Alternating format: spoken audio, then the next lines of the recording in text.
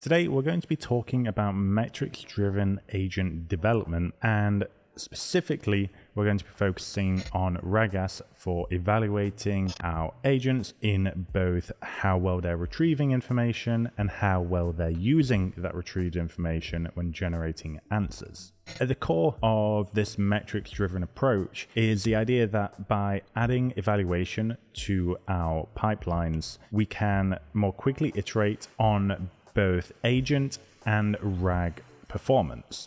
And that's what we're really going to focus on here, how we apply RAGAS to a conversational agent via LangChain. So at a very high level, we're going to have our agent over here. Okay, so our agent is going to be using a Anthropic Claude 3 LLM. So we have Claude 3. It will be a XML agent, and we're of course using LangChain. Now, one of the tools of our agent here is a RAG tool. Okay, so it's going to be connected to a archive data set. We'll call it the search tool. And that is going to be connected to obviously our RAG pipeline. So our RAG pipeline, we'll put this over here. It's going to be consuming a query from our search tool. So this is going to be our query. It is going to be transforming that into an embedding using Cohere v3. So that's a embedding model. That gives us our query vector, which I'll call XQ. We take that over to Pinecone, our vector database, which contains all of our pre-embedded archive papers. So I'm going to take it over here, and that is going to return a set of similar or relevant contexts. So let's say we'll have 3 of those. They will be passed back to our search tool, which passes it back to our agent. And then our agent will need to generate a response based on the context and also the initial query. So I'm going to just put the query here. So that would go through here. And then it's also going to go into this bit here alongside our context. So this is the G in RAG. This part here, the search tool, is the R in RAG. Okay, so retrieval and generation. Okay, so RAGAS evaluates both the retrieval and generation components. So we're actually going to be looking at metrics, 2 metrics that look at retrieval. Okay, so 2 metrics here, and also 2 metrics that look at our generation. Okay, so we have this notebook here. Again, I'm going to leave a link to this in the description of this video and also the comments. So the first part of this notebook is setting up what I just showed you, where we have the agent, the search tool, the retrieval pipeline, and the actual, the whole RAG pipeline with a conversational agent. I'm not going to go through this. I've gone through a very similar setup in a couple of other videos. So again, they'll be linked below. The one thing that is different here is that we will be using RAGAS. So I'm using version 0.1 of the library here. And I'm going to come all the way down to this section here, integrating RAGAS. So to integrate RAGAS, as I mentioned, we are going to be evaluating the retrieval and also the generation components of our pipelines. That means that the output from the retrieval component, i.e. the context, we need to extract those in order to evaluate them. So we're going to take a look at how we get those first.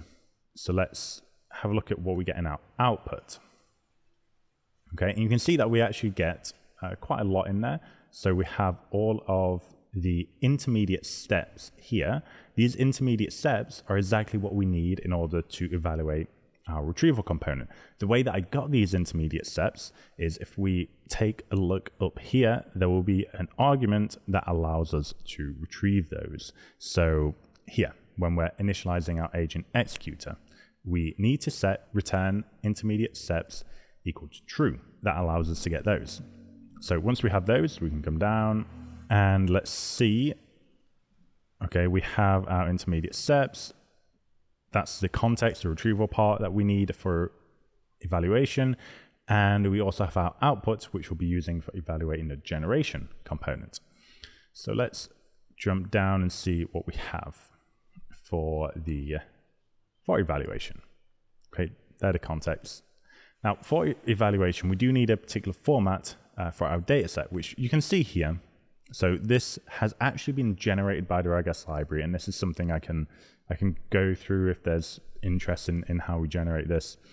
But essentially what we're looking at within this data set is we want the original question. We want what seems to be the most relevant context within our data set for answering that particular question, which is this ground truth context here. So you can see that's quite big, comes down to here. Then we have the ground truth. This is the actual answer, okay? Like the ideal answer, essentially. Again, we can see that's pretty big. And then we have question type and episode done down here. We don't need to really go into those. And you can see in this data set, it's relatively small, but again, this was all generated by RAGAS. The majority of it is pretty accurate. There are some things that probably need a bit of work, and I would recommend if you're generating a data set or an evaluation data set with RAGAS that you do go through it and you do just check things, and you'll probably find that you need to make some tweaks, but it's relatively good. So what I'm going to do first is I'm going to iterate through all the questions that we have within this data set. So all of these, and we're going to ask those to our agent. As we go through that, we're going to return the context, the generated answer, and then the actual ground truth answer as well from our data set. Okay, so we're going to iterate through that. This will take a little while to run, especially with Claude 3 Opus, which is a slightly slower model. Now, I have, for the sake of keeping things a little faster, I have added a limit to the number of records we're going to go through.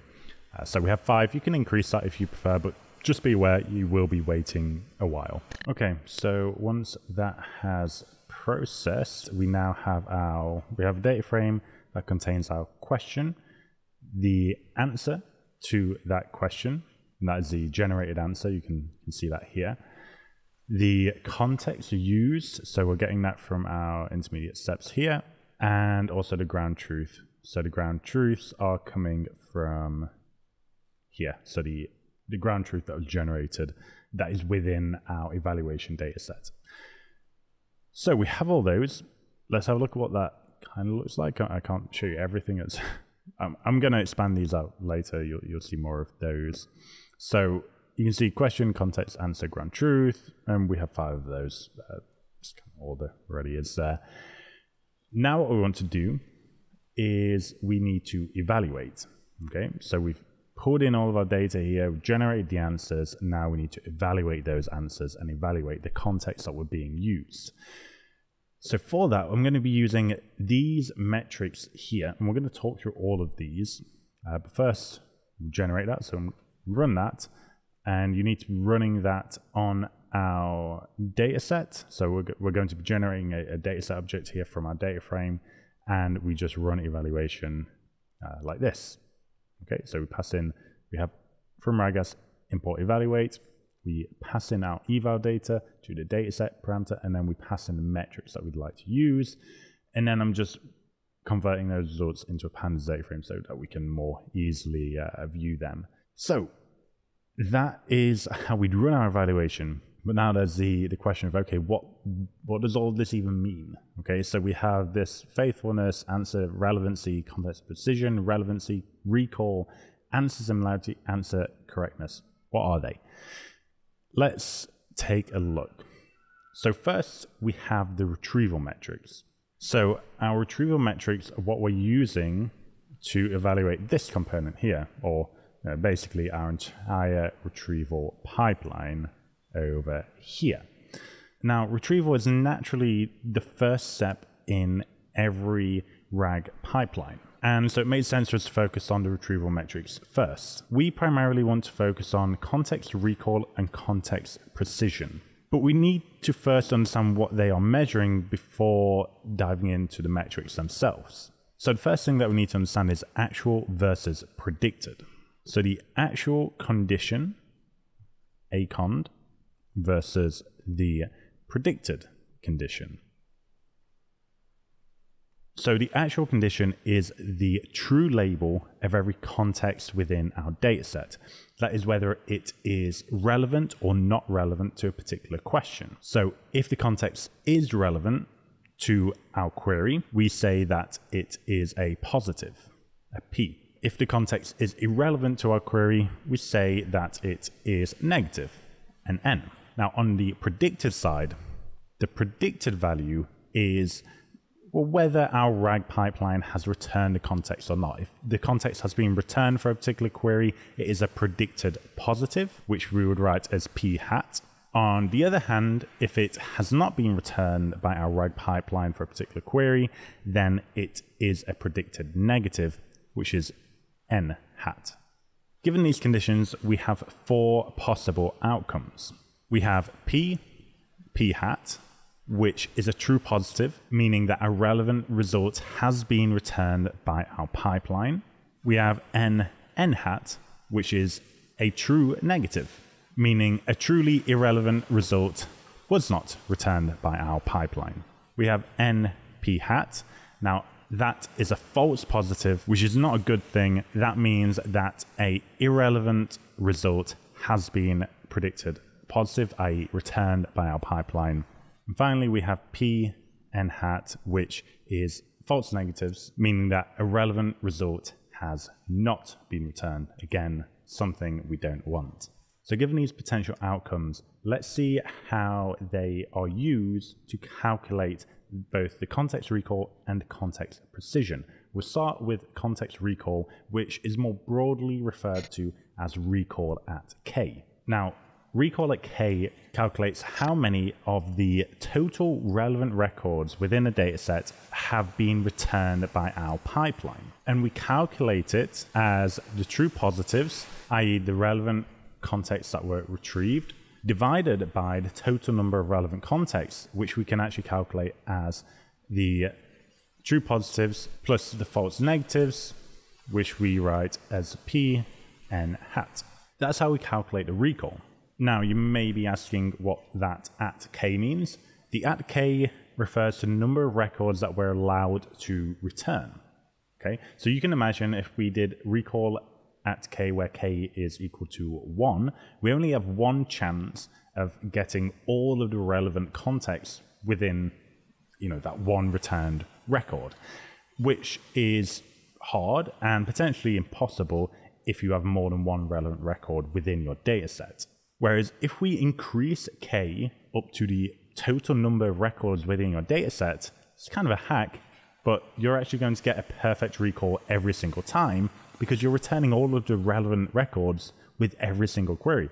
Obviously, it's not particularly useful because we do want to be filtering down the number of records that we're returning if we're looking to implement RAG. But you can do that. So the point here is that a higher K value means that we're more likely to return more of the relevant results, whereas a smaller K value means we're less likely to, and it's almost more challenging for us to find a good model when we're using a small K value.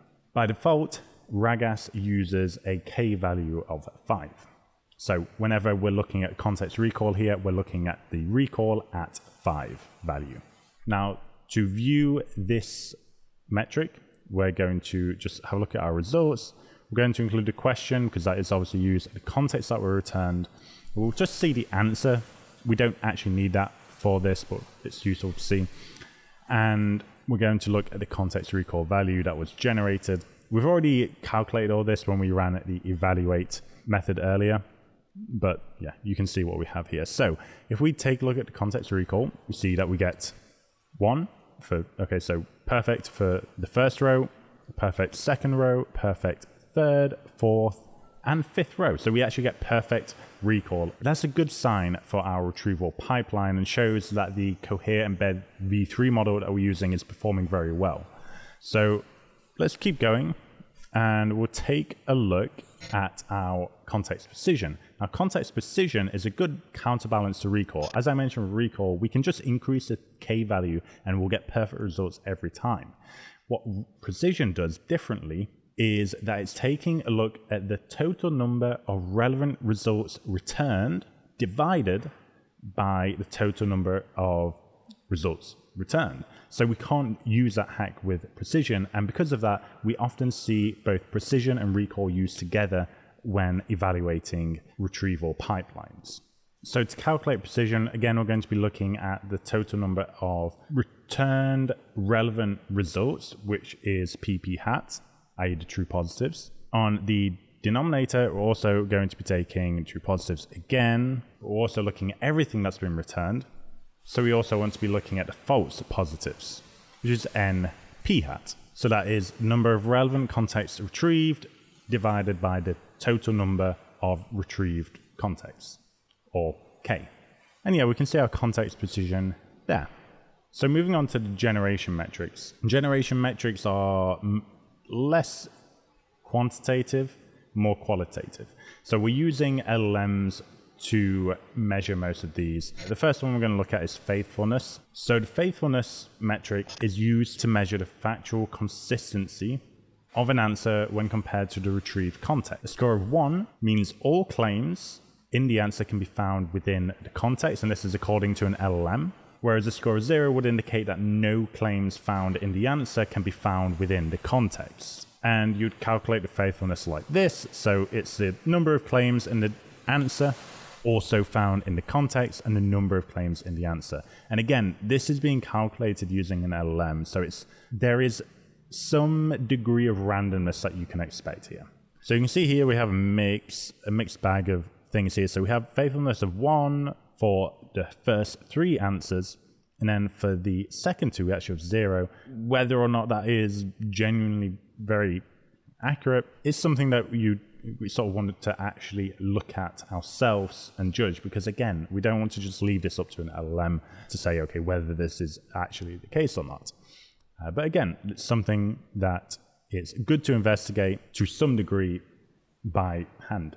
Okay, so we have faithfulness, and then the second generation metric that we're going to look at is answer relevancy. So this is the final metric we're looking at, and it's kind of similar to our precision in that it's looking at all of the generated output and looking at how much of that is actually relevant to the original question. And the way that this is generated is by asking an LLM to generate multiple questions based on a generated answer.